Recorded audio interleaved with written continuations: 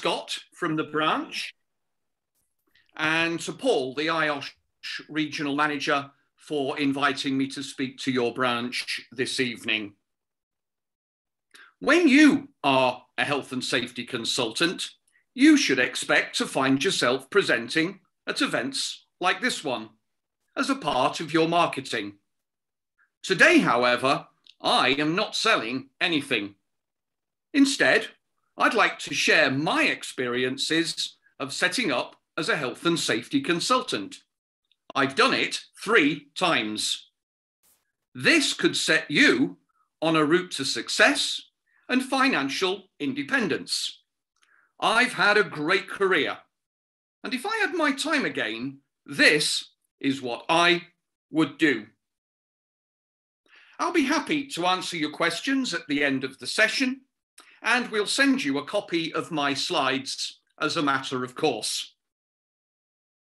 We're going to start this session with a short survey, just a couple of questions to see your current status and your future plans. Paul, will you lead us through that, please? Yeah, so you should see on your screen now a couple of questions. Question 1, question 2, there's a single answer for each. Question number 1 is, what is your current status? You can choose one of those. So if you just click on the screen for us to choose from there.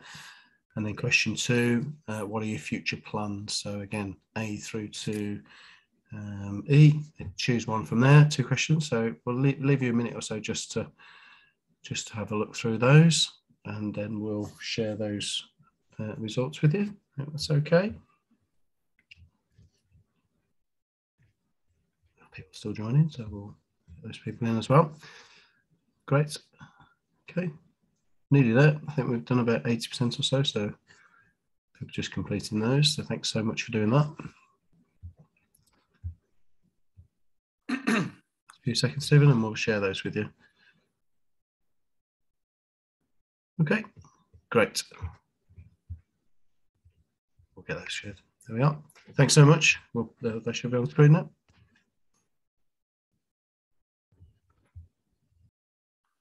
Okay, so question 1, we have a lot of people who are full or part-time employed, and some other people.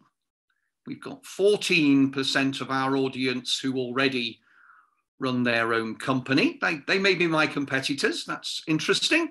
And then let's have a look at future plans. Could you just scroll a little further? I can only see the question.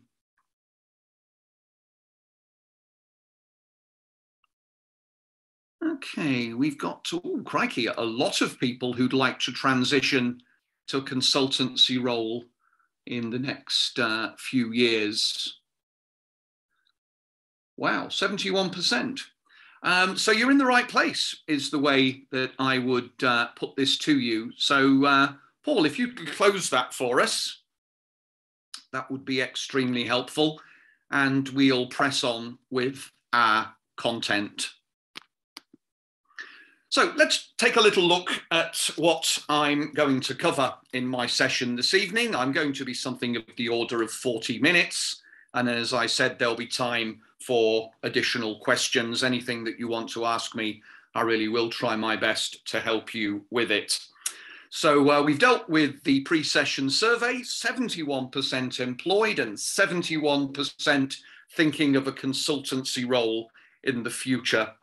We're going to move on from there, and I'll tell you my story, how I came to set myself up as a health and safety consultant in 1995, for the second time in 1999, and for the third time more recently in 2017.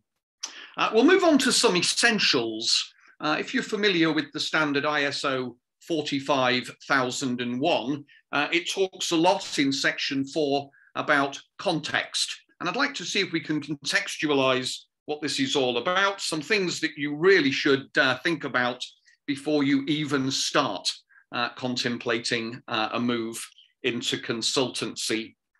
I've got some thoughts about your current mindset, and you'll see that when we get there. And we'll finish off with a checklist.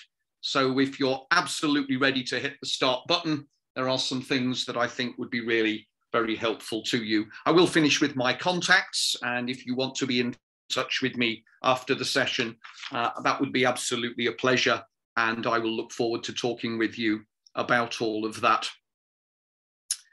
So we'll move on to my story. It's a story really that starts in 1984. It runs all the way up to present, and this is pretty much the start of the story.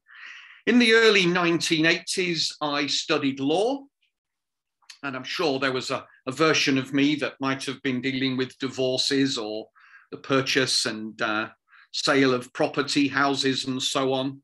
As it happened, I went to work for a construction company, and pretty much what happened right at the start of all of that, I became involved in handling employers' liability insurance claims. Interesting times. Some of those things stay with me. The truth is, I remember almost everyone I spoke to could tell me what the company should have done or what the supervisor should have prohibited. We were very reactive on safety in those times. From 1984 to 1985, I set up health and safety management systems. I'm sure, like many of you, I chaired health and safety committees. I represented my employers. You can see who they were in criminal and civil courts. And it seems I must have done a reasonably good job. I was nominated by my final company's insurance company, GKN, and I won a ROSPA Health and Safety Professional of the Year award in 1995. Would you believe it? Sponsored by Royal and Sun Alliance Insurance. Shortly afterwards, they head-hunted me. And that's pretty much my first move into the consultancy sector. I started off as a member of the Royal Sun Liability Consulting team, and I ended up as head of the Royal Sun Liability Insurance Consulting team. And at that time, I had clients including Coca-Cola, the McDonald's Corporation, Marks and Spencer. I did some of my most interesting work with the Panama Canal Commission. I worked with organizations like Malaysia Airlines. Extremely interesting times. And that's the first logo that you see here. So that's the first time I set up into consultancy. I felt I was ready to step into a company that I created myself. Royal Sun were very supportive. They helped me with contributing business. I set it up with 2 other people. There were 3 of us at the start of that journey. And it was set up on the 5th of May of 1999. And I sold that company to an insurer called Henderson Insurance Brokers Limited. And I stayed for a handover of all the customers and all of our products and all of our accounts. I took the new owners to see our customers and so on. And I was with the business until 2016. There's the CRS company. I hope you've seen its logo over the years. You might have even been our customers. That would be nice if you had been. When I left CRS, which was part of the contract of the sale, I spent 1 year on garden leave. And I was asking myself the question, should I retire, or am I too young? Am I not ready for that? And I decided that when the rules of the sale allowed, I would set up a new company. And that's exactly what I did. The Allsafe Group Limited was founded on the 1st of July of 2017. And that's my current employment. It really is a much smaller company than the previous. It's just a few of us on this occasion.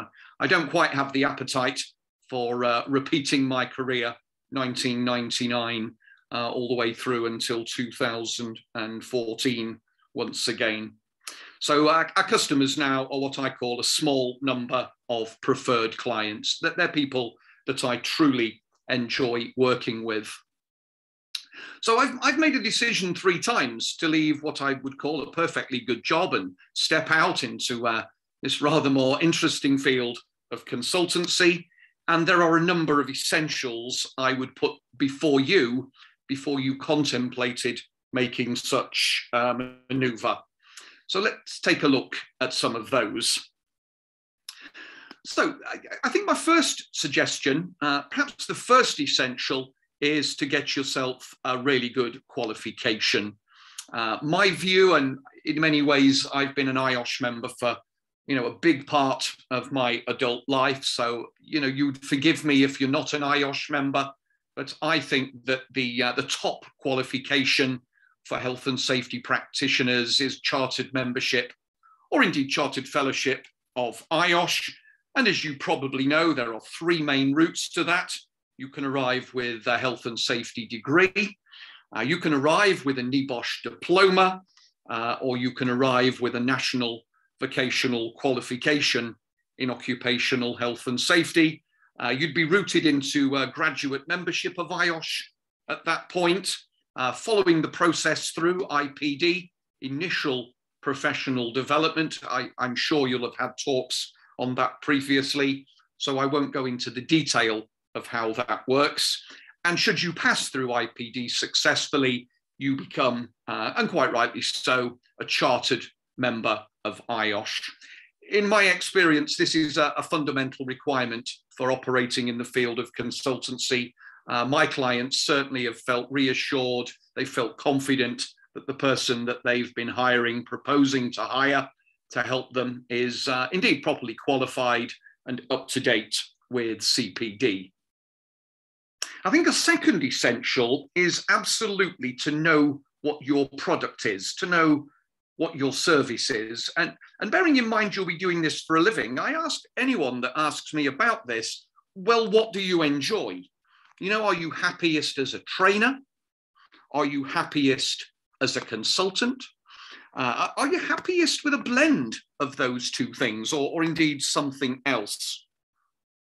What are you really good at? Over my career, I've written 6 books, and I quite like writing books. I'm actually just about to start my 7th book. I'm writing with one of the IOSH council members, some sections for safety at work. You might know that title is in its 8th edition, and I'm writing part 2 of the 9th edition. And I'm really looking forward to that. I found a spot in my career where I became quite good and quite enjoyed auditing. And 3 of my books are about auditing. So I've done a lot of auditing work as a consultant. As I said, I've been close to IOSH for a long time, and I've had licenses for a number of IOSH training courses. I was saying to your chairman just earlier before we started that I'm actually back in the classroom now. I delivered my first in-class IOSH Managing Safely just a couple of weeks ago, and I thoroughly enjoyed having live human faces back in the classroom with me just once again. I think another absolute essential is to be good at networking. Over the years, I've been in a number of business groups. I still now have contacts that I first met in the 1980s.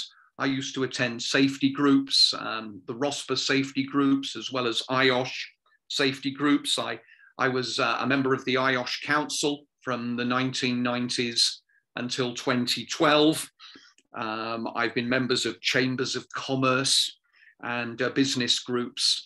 And the truth is that many of the people I met then became customers later. And I think if you do have a picture of where your customers might be, it is extremely helpful. And in the early days where you're thinking about moving to consultancy, it is reassuring if you can, point to key people who might be your customers one day. I think another essential is to think about who you want to be. And of course, these two things are not mutually exclusive. You could be either of these two things or a mix of the two. So certainly a lower risk, lower reward model is to become a servant to another health and safety consultancy. They're commonly known as associates. I'll say to you, back in my CRS days, a common product we offered to associates. We would interview people, try and find the right people, and we would offer them £10,000 for 40 days' work. And you can do the mathematics, that's £250 a day. That worked extremely well. Maybe there's been a little bit of inflation to go on to that. I think as an associate, you might reasonably earn £350 a day in the current window. Lower risk, lower reward. I think if you want higher reward, you probably have to take a greater risk. And one of the ways that you might do that is to run your own business-to-business consultancy, where you go find your own customers and you establish yourself as a valuable service provider. And in my experience, you'll find rates available to you there in the £700 to £2,000 a day bracket. So that's been my picture. And, we've got some other consultants with us. If you are competing with me, that's the price band that you are typically comparing with. And if you wish to pursue a career, anything like the one that I've pursued, I think these are the absolute essentials. Before we leave the slide, I do think there is one final line I should bring to your attention, and it startles people sometimes. I think you really should expect to work much longer hours than Mr. Mrs. Mixter, Monday to Friday, 9 to 5. I will give you an example of that. I mentioned that I'd worked with the McDonald's Corporation. That's the burger guys some years ago. My contact at McDonald's wanted to do a project 29 days straight. That was every day for 29 days, every Monday, Tuesday, Wednesday, Thursday, every Friday, weekends too. And it was an incredibly intensive project. Now, the truth is, I absolutely enjoyed every day of it. It was fascinating, and I still talk about it. But do bear in mind, it's not 9 to 5 in many consultancy businesses. You don't always get quite the freedom you promised yourself when you said, I'm going to work for myself. Now, we should move on, and I'd like to talk a little bit about the business side of running a consultancy. And if I could summarize this in one word, the word would be liability. So let's think about liability just for a moment. I think of it as a bit like an evening out. Usually everything goes fine, but if you crash the car, there are many possible liabilities that you can face, both criminal and civil. So it is very important to think about how you will establish your company. Again, they relate to risk quite a lot. If you are a sole trader, they can quite literally have your shirt off your back if things go wrong, if you create liabilities. A way to protect liability is to set up a limited liability company. And there are a variety of ways to do that. I've given some of the examples here: PLC companies, limited liability companies, and also limited liability partnerships. And I encourage you to reflect on liability. It also helps you when you're thinking about your business name.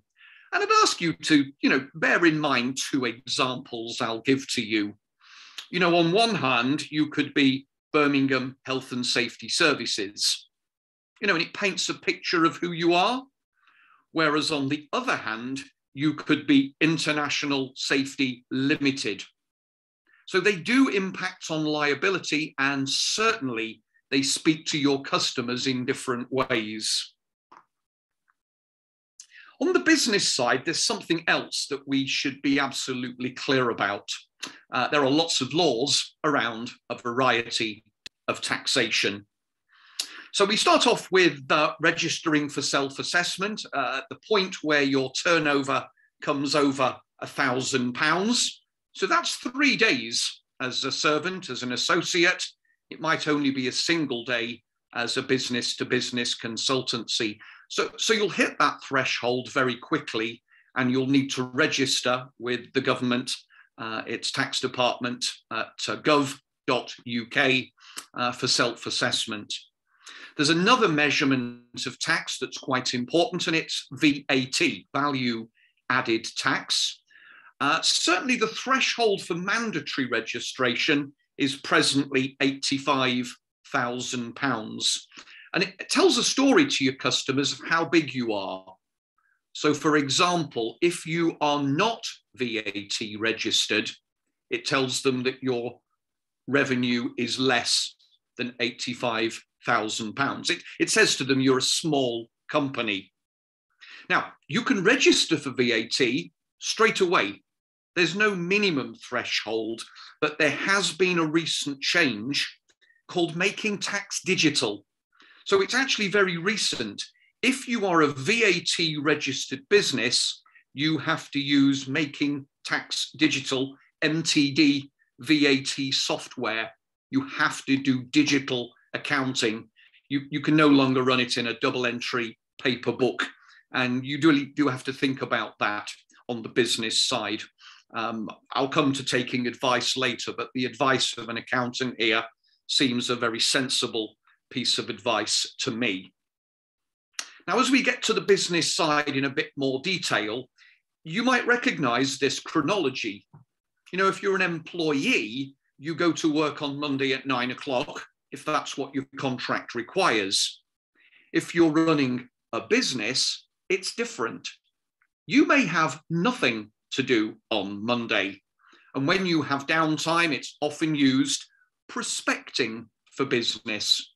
You know, for example, presenting at events like this one. It might be visiting customers. It might be working on the internet or tendering. And at some point you might get an inquiry, you know, and they ask you, would you like to deliver a managing safely course? Would you like to carry out some auditing for us? Would you like to write a manual? And you'll make a pitch. You know, you'll say it's this many pounds a day and it's this many days. And if you're fortunate, you will develop an order, and the order will lead to work. Now, it may not be straight away. I've got orders now for 2023. You know, I have every optimistic position that that work will follow through, cometh the day, but you don't always do it immediately. When the work is done, you can raise an invoice, and when you've raised an invoice, you will get some revenue. And I would encourage you to think about all of this. There'll be the day rate and then your project rate, and then you have to think about your likely utility rate. And what I mean is, will you be able to work 100% of available days? And in my experience, you will not. I think you probably won't. So, you know, let's follow the mathematics through. Imagine for a moment that you could work for 4 days a week. That would give you a day for things like prospecting and invoicing and holding meetings. 4 days a week is 16 days a month, and 16 days a month is 192 days a year. And if you were able to deliver 192 days a year at £350 a day, you could write down £67,200 as your likely revenue. You know, you can see the future in those perspectives, I'm sure. But of course, there is a difference between revenue and profit. And we should make sure that as we understand the business side, we absolutely see that. There is an extremely important formula, and it goes P equals R minus C. Profit equals revenue minus costs. And you can measure that in pounds, or you can measure it in percent. A very common business measurement is EBIT, and it stands for earnings before interest and tax. It's another way of saying, frankly, profit. So in a consultancy business, 10% would be a bit low. In a consultancy business, I think 20%, you would be doing very well. You'd have great revenue and low costs. Many consultancy businesses operate at about 15 to 16%, and I know we've got consultancy businesses in the audience, and I'd, of course, be interested to know your position on that. So let's look at the formula. Revenue minus costs. Imagine you've earned £100, but it costs you £90 to earn it. So you'll have to pay for perhaps an office and a website. You may need a telephone or a car or a photocopier, all those sorts of things, things like insurance, the services of an accountant. If it costs you £90 to earn £100, you'll see in the example here that your profit is £10. Now, against this backdrop, I should caution you on the business side about discounts. Discounts are the enemy of profit. It's all too easy to say, oh, well, yes, if you'll buy 2, or if you'll buy 3, or if you'll buy 10, I'll give you a 10% discount. So let's rework that formula. £100 minus 10% is £90. If you've done nothing on your costs, 90 minus 90 means that you'll be working very hard for 0 profit. And it's, of course, important that you recognize that at an early stage.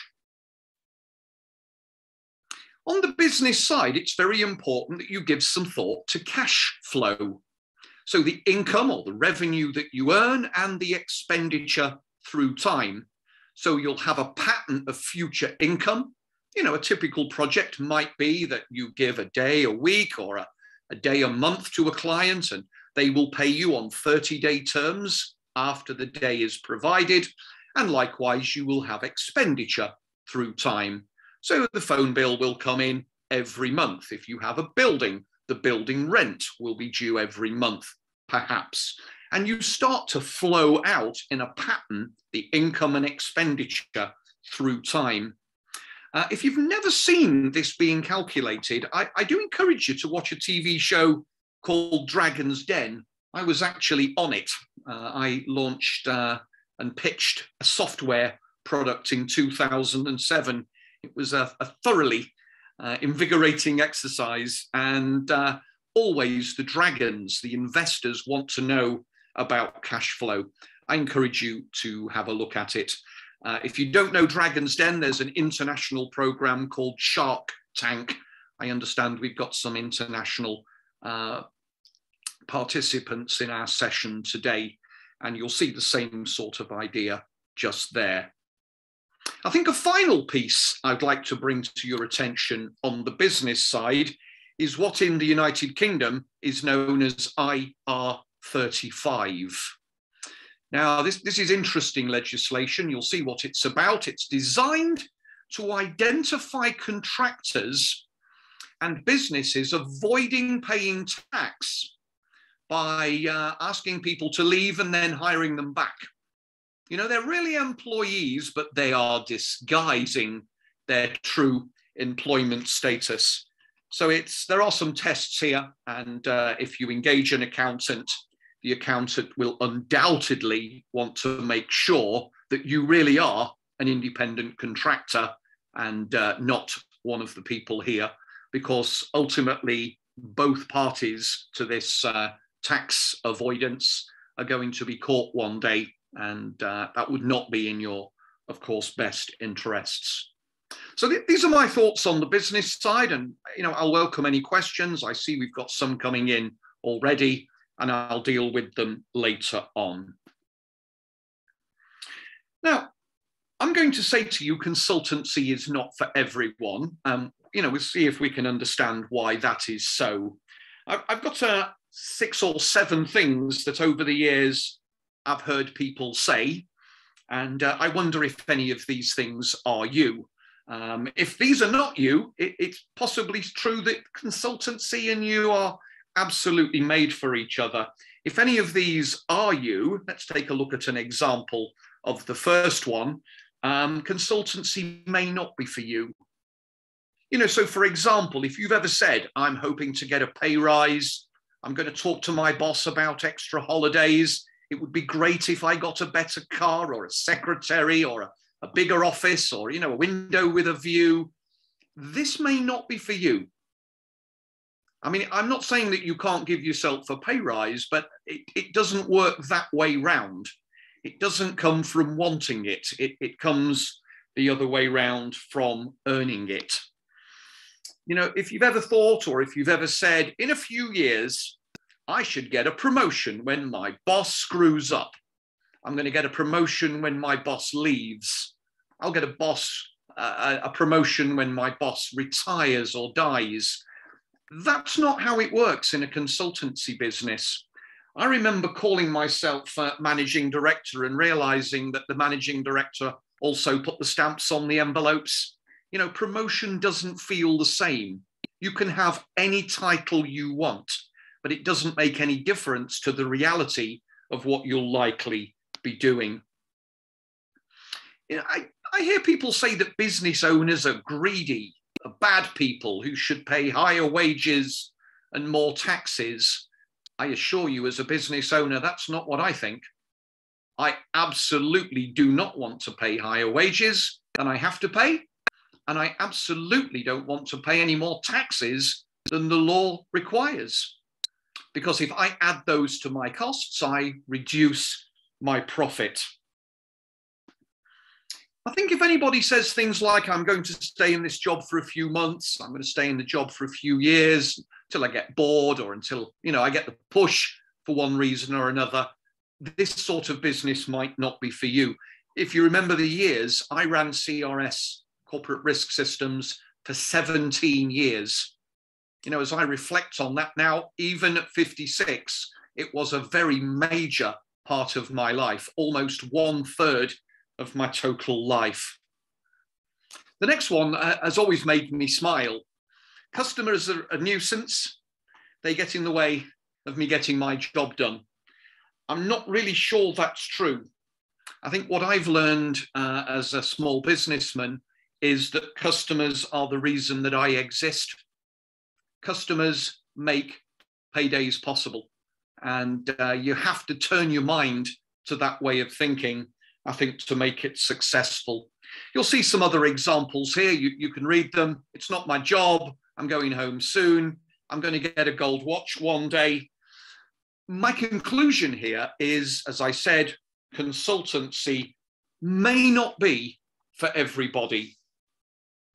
If you still think that consultancy might be for you, as I said earlier, I've got a setting up checklist, and I'd like to share it with you.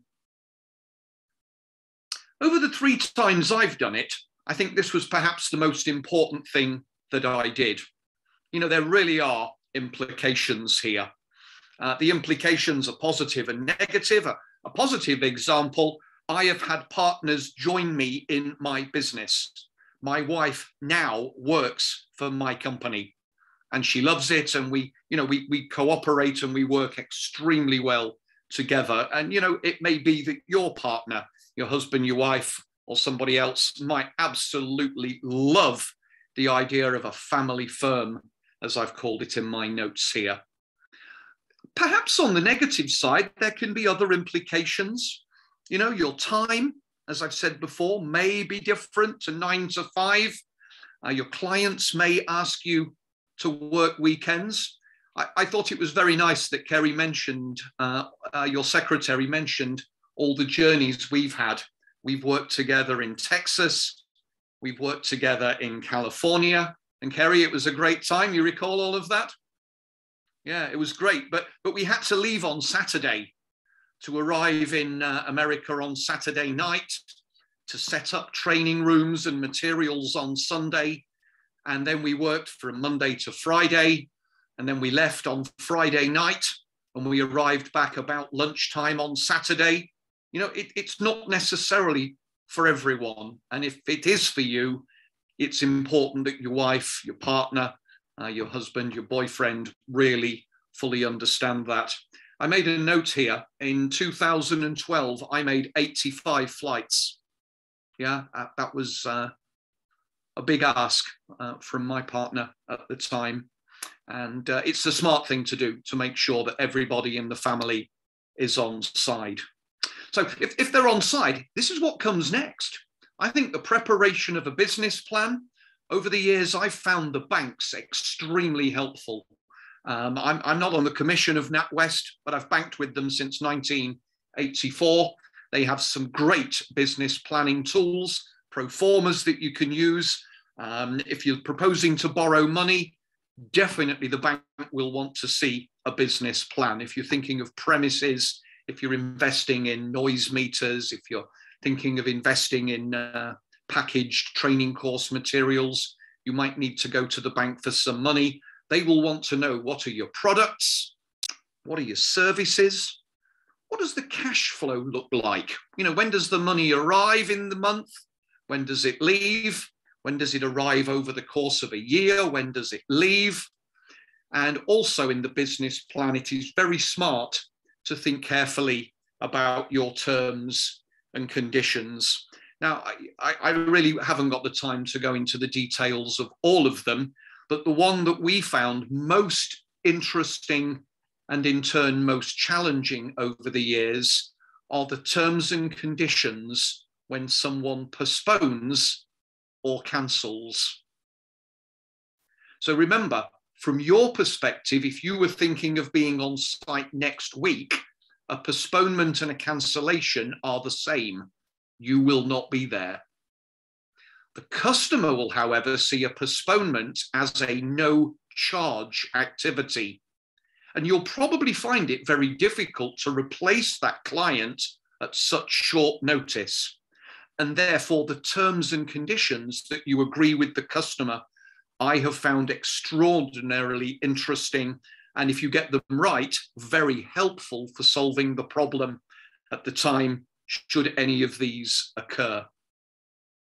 So, third on the checklist, I have found over the years that taking advice has been invaluable. You know, I remember coming to this thinking I probably know everything, and I realize now that I absolutely do not. Some of the areas that you'll deal with are extraordinarily complicated. So some of the advice I would urge you to consider, there is quite a lot of government support for small businesses, and gov.uk is the entrance port for all of that. If you've got a current bank, and many people have, that might be a start place for some financial advice in terms of presenting accurate accounts so that the income you earn in any period and the expenditure you incur in any period are allocated correctly. I've found a number of accountants. I've had 3 in 22 years, and each of them in their own turn have been very helpful to me. The same would be true for an insurance broker. If you're concerned about liability, having insurance is a very good idea. Customers will ask you for professional indemnity insurance. If you have any employees, you'll need employer liability insurance, EL. And if you're concerned about losing the shirt off your back, or your house, or your car, some public liability insurance would also be a good idea. IOSH has got an insurance broker. I'm not recommending them because I don't use them. I can't tell you one way or the other, but it might be a good start point. You'll find it on the IOSH Extras portal. It's a good idea to know a solicitor. You know, you don't need a solicitor until something crops up, but just having access to someone who might give you advice is a good idea. And I think finally, I would network with other health and safety consultants. Would you believe it? The reason I know Kerry is because I networked with another health and safety consultant. And I think my final word on all of this is whoever you choose, choose wisely. I would advise against simply buying on price. And I think if you can get through those 3 things, you actually come to a point where this keyboard presents itself to you. You know, you either hit the green key or you hit the red key, at least for the time being. I think my advice to you on the go is go or don't. I come across people over the years that have made what I call a half-hearted choice. such as taking a day off work to do a job on the side. You may have seen that. Again, we've got consultancy businesses in the session. And my concern particularly there is to remember liability. And the question is, are you insured for that? Of course, we hope it goes well, but if it does not, are you properly protected? I think once you hit the go button, I've already talked about networking. I think, making sure that you're out there, making sure that people can find you. And on the marketing side, there are paid for marketing, and you might want to establish a website. I use one.com. I've found them excellent. I've used them for a very long time. I've learned from them that I can actually create my own websites now. Of course, you can pay somebody else, but I've learned to do mine for myself. You can certainly hand your money to Google. And for, I think, £60, you can join the IOSH register. Personally, I've not found that particularly helpful, but it's part of a package of marketing. If I gave you my general view on paid for marketing, I know that half of my budget over 20 years has been wasted. The problem is I don't know which half. You have to try all of these things and see which ones work for you. Superficially, you might say to your customers, where did you hear about us? But often they can't remember. We've done things like visit the National Exhibition Centre. I think we exhibited there 6 years in a row at the National Expo in May. Of course, don't forget free marketing as well. The two that I use the most are referrals. If I have a particularly good relationship with a customer, I commonly say, who might you refer me to? Can you advise me of any of your own personal contacts? And I've just picked up a very large contract by precisely those means. And LinkedIn is also a pretty good source of free contacts as well. If you want to put that to the test, say, can I deliver managing safely for you? And I rather suspect you'll get a number of people who reply to you. I mentioned this idea of customers, and I said earlier, customers are your raison d'etre. If you understand that in French, it's the reason for your very being. Remember, if there is no revenue, it ultimately equals the death of your business. I read statistics that said maybe 2/3 of new businesses fail in the first 3 years. And of course, with a good business plan and the other advice, I would absolutely want you to be in the 1/3 that makes a great success of it, as I've found 3 times. I'll tell you, this idea of customers, nothing beats the euphoria of securing a contract for new work. It's not the, oh, good, that you might have as an employee in a company. Let me tell you, if you ever lose a contract or if something gets cancelled, it's not the, oh dear, of working for somebody else. It can be absolutely devastating, and you get over it when the next new great high comes along. My tip for customers, actually, the best people to sell things to are your current customers. Ladies, gentlemen, good luck, whatever you decide to do. I've put onto the final slide my contacts here. You'll find me on LinkedIn, and you'll certainly find us on the internet at theallsafegroup.com. If you like the website, remember, I made it. I learned to do that to reduce my website costs. We are going to take questions after the session. I think we're going to put 10 or 15 minutes into that. If your question doesn't get answered, or if you'd like to drop me a line about anything afterwards, Stephen Asprey at theallsafegroup.com will come straight across my desk. Before anybody asks, no, I cannot write their business plan. But if it's a sensible question, I'll be very happy to share my thoughts with you. Finally, you'll find me on Amazon. If you want to see my books, you'll see my Amazon address. If you search Asprey Audit, you will absolutely get there. I just wanted to say one final thing in thanking the branch for the invitation to talk with you. I'm actually back in a year's time. I'm speaking to the branch again. Date for your diaries, 21st of March, 2023. And my talk is called Big Rocks: How to Manage Organizational Risks from the Context of Risk-Based Auditing. You might remember my special interest in auditing. I understand we've got a few questions, and as I said, I'm very happy, Chair, to deal with them. Thank you for listening. Okay, thank you, Stephen. Brilliant, a lot to work through there, and a good framework for those of us that are refreshing and maybe new consultants, and that would be great help for them. The question I have really is a recommendation, if you can, on the value that you would expect. I know we have these discussions for professional liability insurance and that. What sort of value or level would you as a business for an associate to come in? You know, I know we had these talks, didn't we, years ago, but what can you advise the group at the moment?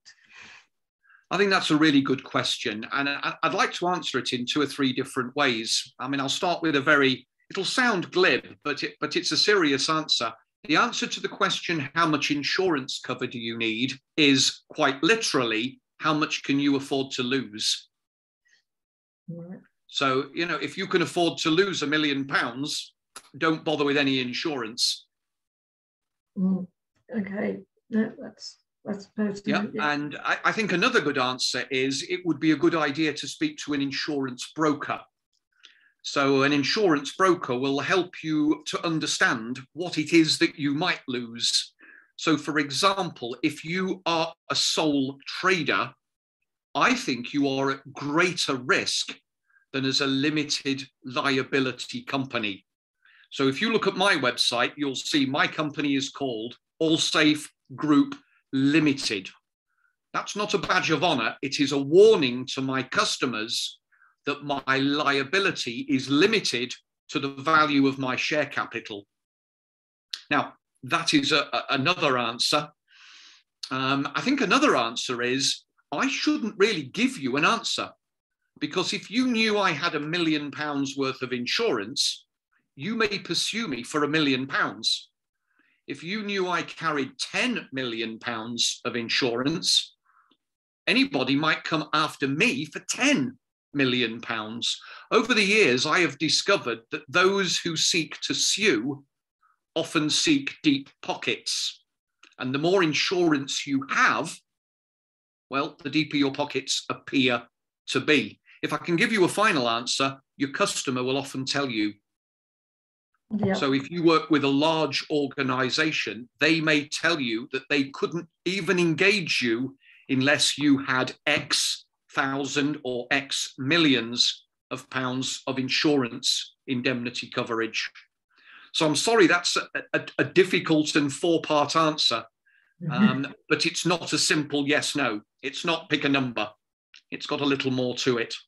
Yeah, no, that's really, well, it's something to explore, isn't it, for people potentially moving into that sphere. I think speak to a broker is probably the short answer. Speak to an insurance broker and they will help you to determine the level that's right for you and the business that you're thinking of. Right, it's lovely. Thank you. We've got a couple of, there's lots of people saying, yeah, brilliant, well, good, great presentation. We've got Philip calling, you may know the name. Stephen, it's been a pleasure working with you for TVP, as we, whilst you rightly say, do what you enjoy. If somebody's putting a toe into the water of consulting, would you advise to start off training or general HSC advice? Do you know, I wouldn't choose either over the other. if I preferred one over the other. So I don't know if anybody here has ever been the best man or the lady of honor at a wedding. And if you're the person that becomes terribly nervous just before you speak, maybe training's not for you yet. Whereas if you are born to speak, you know, the people that say, give me the microphone, I'll sing them all. It may be that training, the performance of training is absolutely for you. I see we've got Philip in the group. Philip, it was always a pleasure working with you. And TVP is Thames Valley Police, for anyone that doesn't know. I did a lot of consulting work with Philip and also his predecessors. And until 2020, I was involved in a lot of training of sergeants, also the Chief Constable's management team. And Philip, it was a great pleasure to work with you for all of those years. I'm pleased you could join us tonight. So do what you enjoy is the short answer. Great, yeah, which we will do. Michael Giaconelli, he said, thank you, Stephen. When would you decide to break relationship with a client based on their response to your expertise and advice? And another part of that is, do you have a system or approach for this to protect the professional reputation of your practice? That's a big one. That's a good question. Well, it's actually a fantastic question, and I think anybody in the consultancy field will recognise the question. I think the quick answer is yes. You know, I don't want to be the advisor to a company that doesn't take advice. You know, the way that I come to a client usually is either they're quite good to start with and want to get better, or alternatively, particularly if it's an insurance referral, there is a client that's terrible at managing health and safety, and their premiums are going through the roof, and the number of claims they're receiving is rolling down a mountain like a snowball. But it's difficult to help a client that doesn't want to be advised. So yes, the quick answer is yes, but at the same time, I don't do that prematurely. I think for some clients, the approaches that we take can be very different to the approaches that they've taken historically. After all, they wouldn't be in the trouble they're in now if they'd been managing health and safety in a predictive and a preventive fashion. But ultimately, the answer is yes. If a company chooses not to take advice, you probably at some point have to consider leaving. And I would refer anybody to the IOSH Code of Conduct, which really amplifies that point. Yeah. Yes, I think Stephen, that's probably one of the benefits of being a consultant, because if you're working as a health and safety professional in a company and you've got people who won't listen, there's not a lot you can do about it except keep banging the drum. You can't walk away. Well, Clive, can I do have a position on that. I think if it happens that you work for a company that won't take your advice, I actually think you should leave and find a company that's passionate about the things that we are passionate in. Why be sad? Why be miserable? Why be unhappy at work when there are lots of great employers that demand the sorts of services that IOSH chartered and graduate members are able to provide? Yeah, I think it's more to do with working for large companies where you get managers, perhaps even directors who want to go their own way and won't listen. And that's difficult to manage. It is. It is. Yeah, it is. It is. I mean, over the years, I have discovered that those managers don't always last a long time. So if you're of the view that these people come and go in a year or two, it might be worth hanging on for the next management team. But if you're sure that you've expended all your energy, it might just be time to move on. Variety, after all, is the spice of life. And I really do notice that careers seem to be changing from the old 30, 40-year gold watch careers that were around when my father was in the workforce. Yeah. I think I was fortunate. I was working in university when I switched into health and safety, and I knew the mindsets of the people I was working with. So there was always a way of getting around to persuading an academic that some of their work could benefit from health and safety. I'm sure you're right. I think the whole area of interpersonal skills, you know, if we can't do it by approach A, we have to try approach B and see if something different might work. Yes. Yep. Yes. Well, thank you. That was a really good presentation. Do we have any more questions, Kerry? There aren't, no, just very insightful, as it says, food for thought from Stuart there. Thank you. Lots of thank yous for the presentation of that. I'm sure there will be a lot more perhaps listening to the presentation when we upload it and that. So you may get more contacts and questions via that route. So yeah. Madam Secretary, if we've got 60 seconds, I'd like to show you, let me see if I can hold it up here. Yeah. This was the best promotional gift we ever did. Yes. So I can tell you we've done bags of nuts, we did pens, we did rulers, we did mugs, you know, all that stuff, calendars, diaries, postcards, everything. Yeah. The best promotional gift we ever did was from 2005. We sponsored a classic mini racing car, and with its lady driver, Caroline Gilbert, we put it on our exhibition stand at the NEC in Birmingham, and it absolutely drew people over. You know, we turned Caroline Gilbert, you know, who's a lovely woman who works in an accounts office in Nottingham, into a mini superstar. And we showed that mini year after year after year, and people kept coming back. This little car here cost me £4.90. We had 1,000 of them made. These change hands on eBay now for over £200. Amazing. And I still go into clients' offices, and you'll still find them sitting around in their cabinets and on the end of their desks. And people still talk about them. I don't ever remember spending £4.90 on anything more valuable. So you have to do what's, of course, right for you. But this little car with its web address and phone number on the side were absolutely right for us. Brilliant. Yeah, well, eye-catching. I've still got. Thank you. Do you want to take us through the rest of the proceedings, please, Kerry? Yeah, so there is just a final slide that I just want to share. This is, and again, we'll come back to Stephen to see the competency framework. With our talks now, we are linking the parts of the competency framework for each of those talks. So a lot of the branches are now doing this. For this session, business skills, generally, I'm sure you'll all agree, business skills are essential here. And the core material, the core framework, competency criteria there, included with behavioural and technical aspects. So there's a lot to deal from this session really, with and linked to the competency framework, which I hope you'll agree and get into those criteria.